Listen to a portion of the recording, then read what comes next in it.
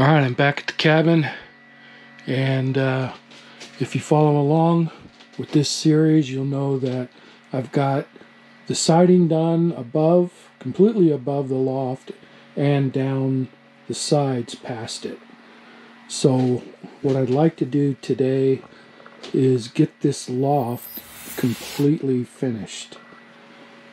So get the flooring on, get any trim pieces up, just get it to where it's usable as a loft, not just a place to store my lumber. One of the things that I did already was I put this back rafter on, or joist, whatever you want to call it. It's kind of, I never know what to use when I'm talking about a loft, because it's both a rafter and a joist, but anyway. And the way I did that was I got myself a straight edge, and I just slapped it up here like this and scribed a line over on that corner. I did that on both sides, and then I measured the length. It was 88 3/4 of an inch, and I cut it just a 1/16 longer than that, just to make it snug, so that when I put it up there, I could still, I needed to hammer it into place, but it would stay on its own, and it made it easy. And then I just took my Simpson strong tie lags and just bolted it into the stud, and so I've got that all nice and secure. So there's nothing holding me back from installing the plywood flooring for the loft.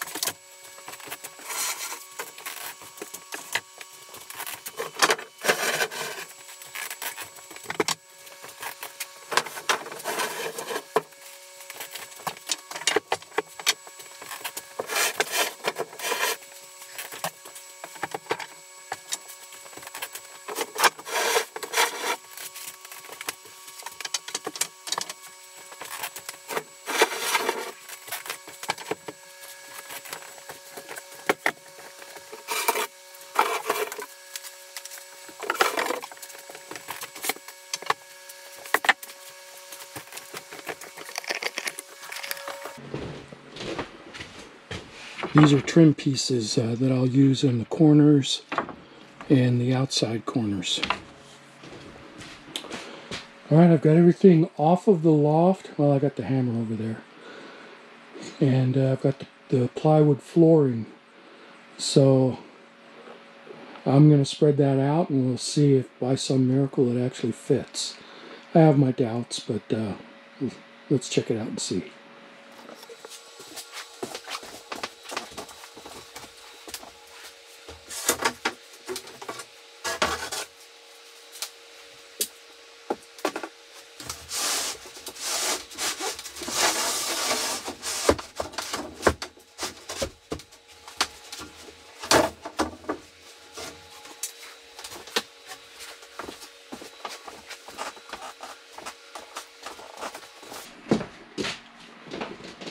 Alright, looks like I've got about an inch overhang that I'm going to have to cut off, which isn't that big of a deal.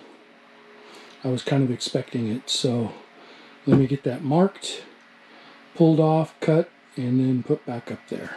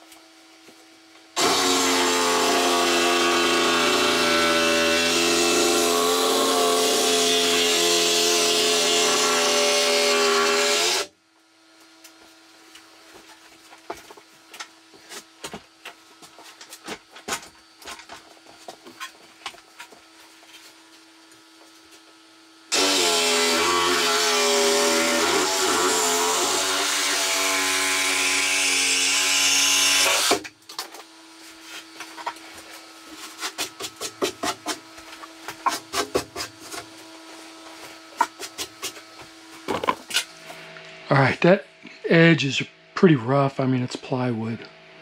So I've got this outside corner trim that I want to cut and lay across there like that. So let me get the measurement, get it cut, and get it installed. All right, a lot of you guys probably know this trick, but when you're measuring between two inside corners, you always have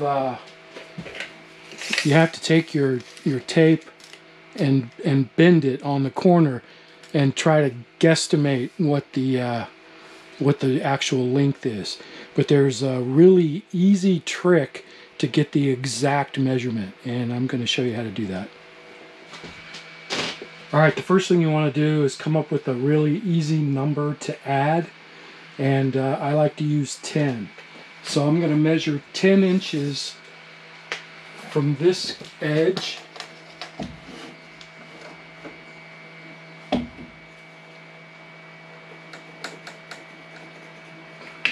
put my mark, and then all I have to do is measure from that edge to that mark and add 10 to it, and I'll know exactly what the distance is.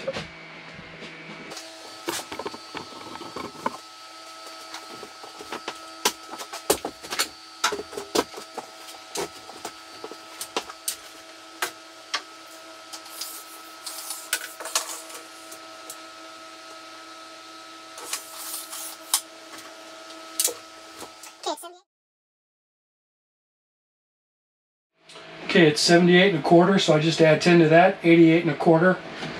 That's what I need to cut my trim to.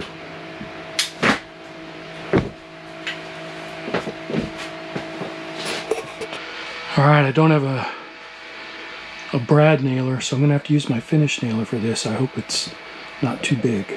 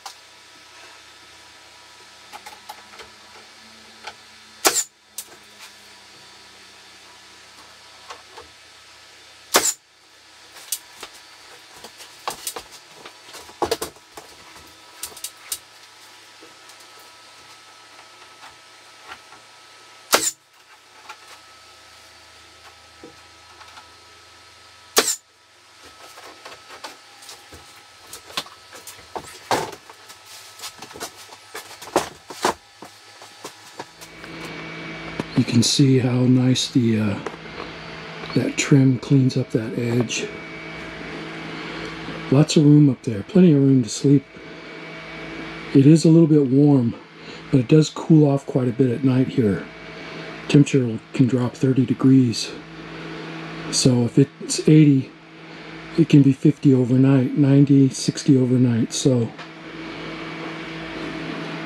we'll have to see. Plus, I've got a portable fan I can throw up there. But the next time I come to the cabin, I will be sleeping here. So I've got some other projects to work on, but I think that's going to do it for this video. So thanks for watching.